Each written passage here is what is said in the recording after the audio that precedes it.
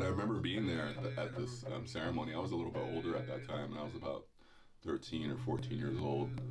And I remember, hearing the songs that day, and the hair stood up on my arms, and like I started feeling like the spirit of the songs, and it was a powerful moment. Right then, I decided I wanted to be a singer. Like I was like, oh, this is what I want to do. This is who I am.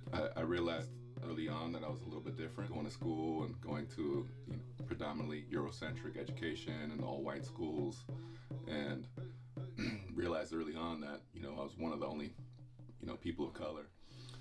But I guess I didn't really start to embrace my cultures until I got older.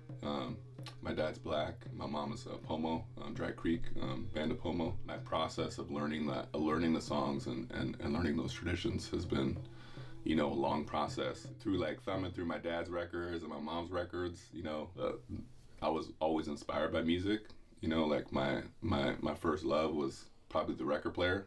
Dad was a jazz musician, so I'm digging through his vinyl. He had stuff from like the 50s and 60s, a lot of bebop, a lot of like Sonny Rollins and Dizzy Gillespie. After I graduated high school and I turned 21, I made the decision to become sober. And that decision really opened me up to my dreams, which is the biggest thing that I remember, is that I had started having these really vivid dreams, and ancestors would come and just talk to me or share messages with me and show me things, and like kind of like, this is your path, music, keep following this path. They would like literally show me, and I was like, okay, I'm listening. But I remember having those really vivid dreams was really impactful. I remember during that time, my music started to shift from more like, this is just a creative, like party kind of vibe, like, no, this music has meaning, this has purpose. My sobriety, I think that was a really big turning point for me, like accepting more parts of my identity.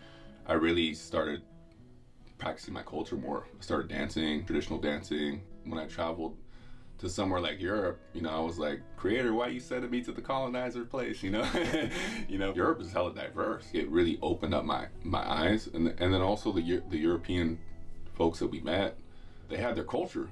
They have their language, they have their, like the traditional foods, they have their culture intact. And it kind of really woke me up to like, oh, okay, like these people are a lot different than the Americans, It also helped me to really, I think, get over a lot of the racism that I internalized and the stuff that I felt, and helped me to realize like music is powerful. It can touch people from various cultures. And it helped me to get through that time of like hating others because of how they looked. The land and the water, has a really powerful way to heal. Whenever I have questions or doubts within my work or within myself, I go to the fire. I light the fire, and I'm with the land, and I do my prayers and offer my medicines, and I watch the fire and meditate and think about that issue or whatever I'm feeling or whatever I'm going through, and release it there. What's a piece of advice that you give to your past self, your future self, and then your current self? I would say don't listen to myself, especially those parts of yourself where you're doubting, because I feel like if I were to talk to my past self would be like rebellious and would be like, I'm not listening to you, But if you do listen to yourself, I would probably just say, have faith, have faith in community. Other people do get inspired, and our relatives are praying for us, and there's people out there that really want to see you thrive. The whole world is conspiring to see you thrive.